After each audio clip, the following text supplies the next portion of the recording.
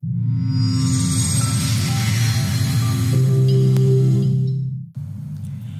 number 4, we look into development of WAN technology. First, we look into evolution of WAN technology. The data link protocol commonly used on early WAN include PPP, HDLC, and ATM. With the network evolution toward OIP, the IP-based internet become popular. The dominant protocol that we use nowadays is TCP/IP. It's either IPv4 or IPv6. However, the internet technology based on the longest mesh rules must use software to search for routes, resulting in low forwarding performance, which has become the bottleneck, restrict the network development. What does it mean by the longest mesh? If I have 192.168.10.1/24 versus 192.168.10.1/28. So which one is the longest mesh? We know that the longest mesh is actually based on /28. So which means that the router need to look up the IP address in the routing table. So that make it very resource intensive. So what is the solution then? So MPLS, okay, or multi-protocol label switching, was originally proposed to improve the forwarding speed of the router. The reason is because of the longest mesh over here. So compared with traditional IP routing mode, MPLS pass IP packet header only at the network edge during the data forwarding. So only at the edge, remember on the CE that we are doing the lookup. But when it go into the PE, which is transit node, it will be based on label without the need to pass IP packet. This speed up the software processing.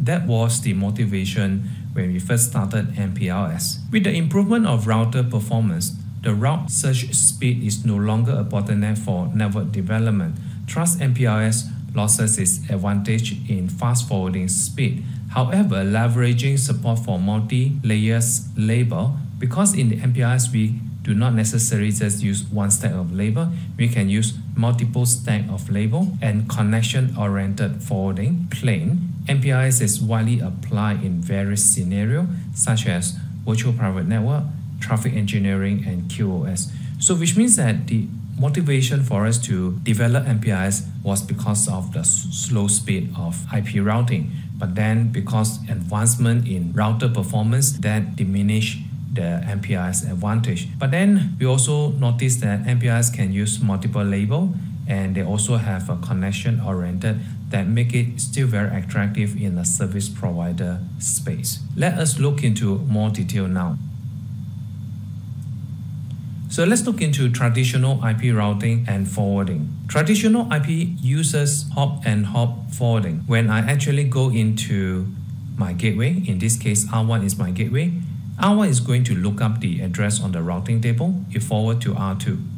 So when R2 receive it, it's going to check where is the best route for me to send to the destination. It can be on R3 or it can be an R4, but based on the routing table, R3 will be the preferred one, so I will forward it into R3. When R2 receive it, it's going to check its routing table, then it forward to R5. This is what we call the hop by hop forwarding. So each time a data packet passes through a router, the router decapsulates the packet to check the network layer and search its routing based on the longest mesh to guide the packet forwarding. The repeat process of decapsulating the packet, searching the routing table, and re-encapsulate the packet actually have a very low performance. So that is the traditional IP routing and forwarding. In summary, all routers need to know the network-wide routes. That's where we need to use RIP, OSPF, ISIS to distribute the route. And secondly, traditional IP forwarding is connectionless oriented and cannot provide good end-to-end QoS because IP is considered connectionless. So how can we circumvent this low performance in routing as well as the nature of IP is connectionless? So the solution for this is using MPLS. So what's the difference between the MPLS and IP forwarding? Based on the similar topology, as you can see that when you go into the edge, so this is where we have the PE. The IP address is still the same. We still need to do the lookup. But once you go into the PE, it's actually added in the label, MPLS label. So once you have a label, router 2 send a label to router 3. Router 3 do not need to look into the IP address. It simply look into the label to do the decision and forward to the edge of the service provider. Where it reached to the PE number 5, it will remove the label. As you can see that the top label is gone and is forwarded as ordinary IP packet. So what is the advantages of using MPLS then? MPLS is used on IP backbone network.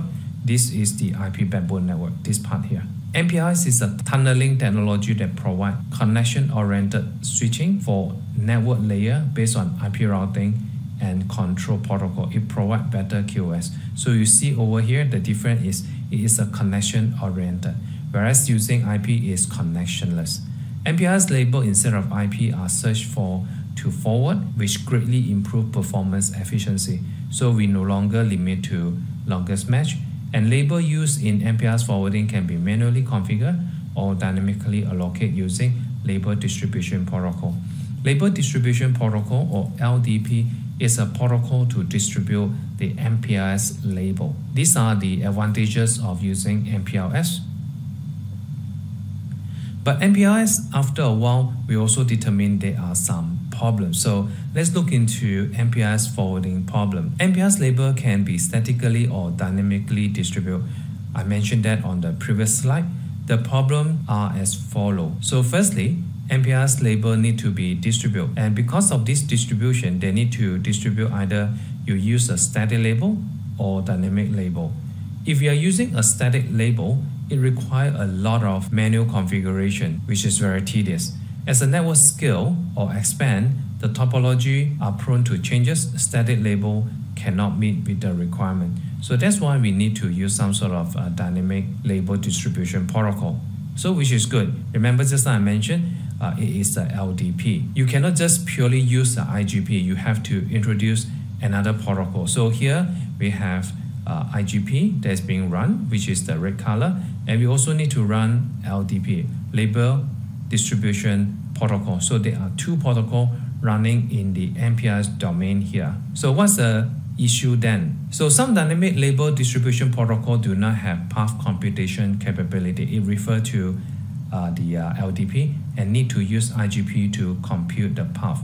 In addition, the control plane of these protocols are complex, require devices to send large amount of messages to maintain peer and path status, wasting link bandwidth and device resources. What is more, despite supporting traffic engineering, some label distribution protocol require complex configuration and do not support load balancing. This LDP have its own limitation, and they also require a lot of computation. So devices have to send a large number of protocol packets to maintain a proper path. In addition, as devices are independent and not only to their own status, they need to exchange signaling packet, which also wastes the bandwidth and device resources. Refer to another protocol, which is RSVP.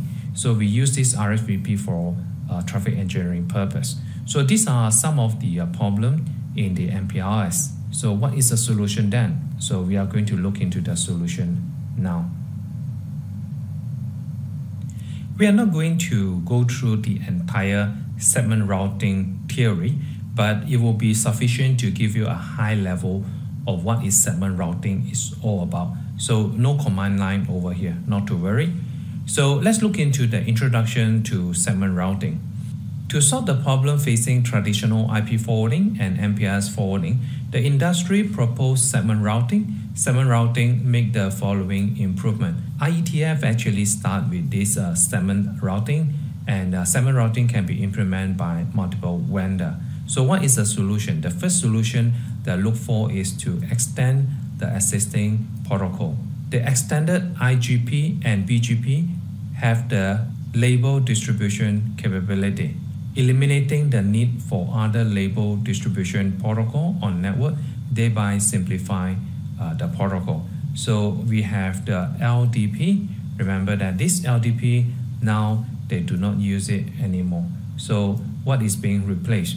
They are being extended using the OSPF or the IS. So this protocol has been extended.